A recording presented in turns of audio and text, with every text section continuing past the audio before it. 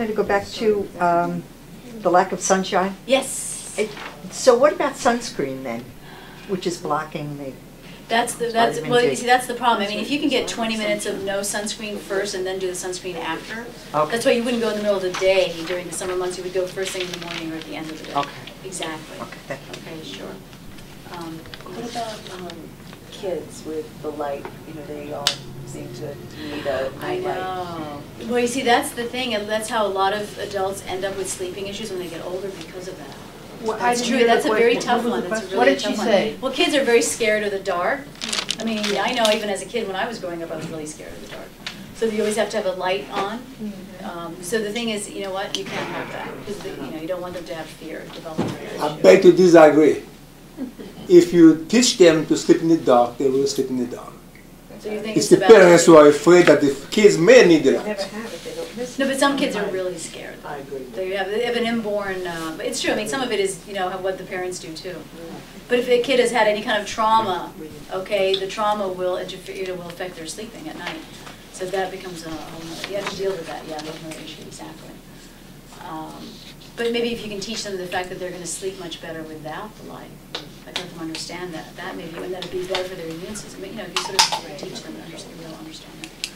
Okay, and then the last point was if you have any underlying undiagnosed medical conditions, and the thing that came to mind to me was about the thyroid. Because that's a very common underlying medical issue that's not diagnosed. And then those of you who have your physicals done, and you always make sure you get a thyroid test done, a thyroid level done. Okay, an optimal TSH, which is your thyroid stimulating hormone, should be between 1 and 2.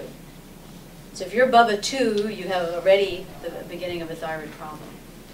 Okay, so just keep on top of that because that's very important to your overall immunity. Thyroid is critical for immunity. What is that called?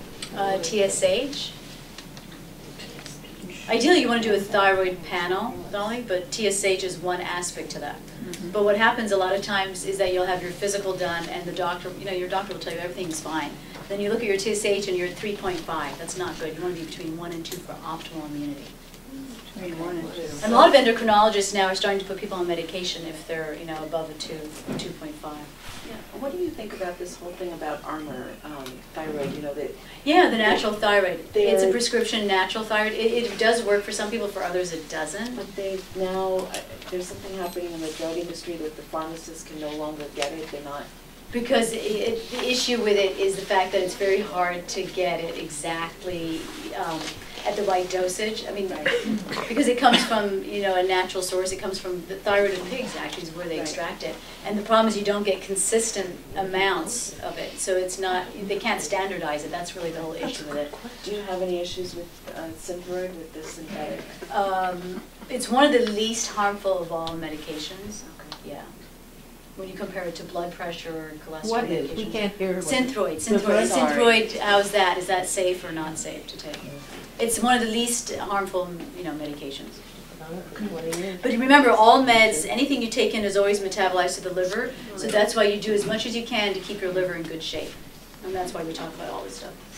Is the TSH normal and just a regular physical? Is that part of it? Some physicals will include it, some will not. So just make sure when you get a physical, you need to ask. Always ask. Okay. Okay, that's very important. How often should it be tested?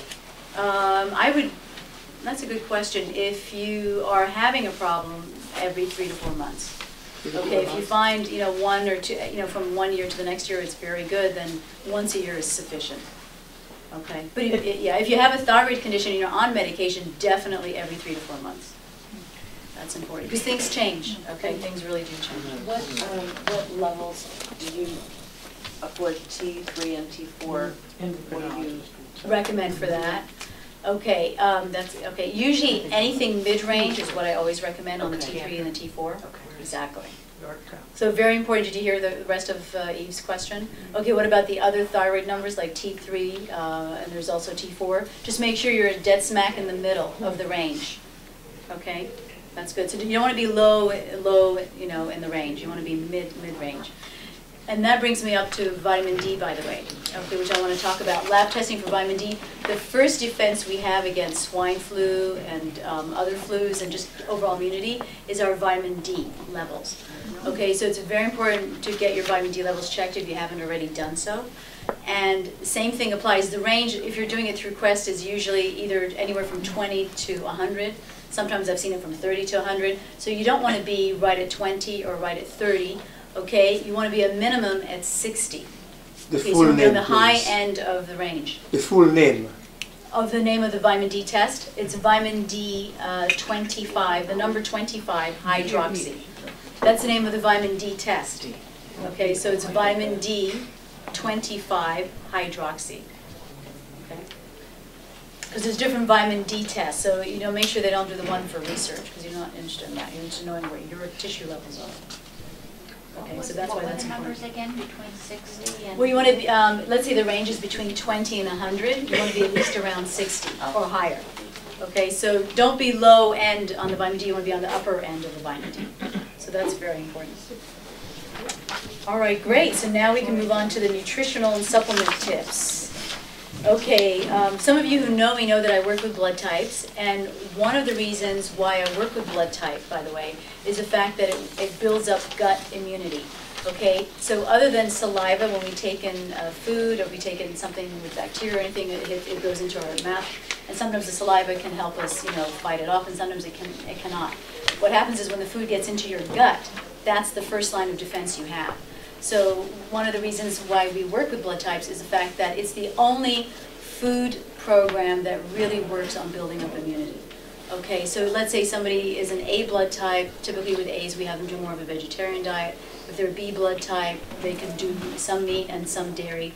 If they're an O type, no dairy, no wheat in the diet at all. So what about Okay. AB? And then AB is a combination of A and B, so most ABs usually do better on a more of an A-type diet. An AB negative? AB negative, yes. Because that's the most rare. AB positive? AB positive, yep, same thing, more of an A blood type diet. So that would be more. Okay, yeah, exactly. Oh. No dairy and no wheat. Okay, so avoiding those two things.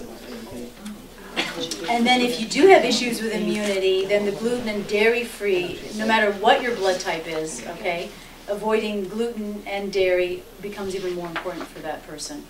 If you're a person that gets sick so often, okay, then getting dairy is definitely congesting. It does congest us, okay, so if you have issues with sinuses, any upper respiratory, you definitely want to get off the dairy. Okay, because that makes a huge difference on your overall immunity. It interferes with your white blood cells, and you need as much white blood cells to help you fight off infection. So that's very important. And then vitamin D, are all of you taking vitamin D? I'm just curious. How many people here? Oh, wow, super. Okay.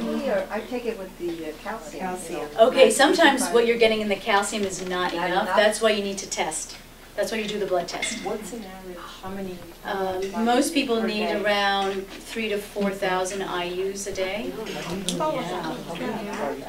to 4,000? Not in the winter months when we don't get any sun at all. But that's why you test. Make sure that's why you get tested. And your levels are very different in the winter than they are in the summer. That's why you have to test at least twice a year on the vitamin D. Okay? Because you don't have the sun exposure.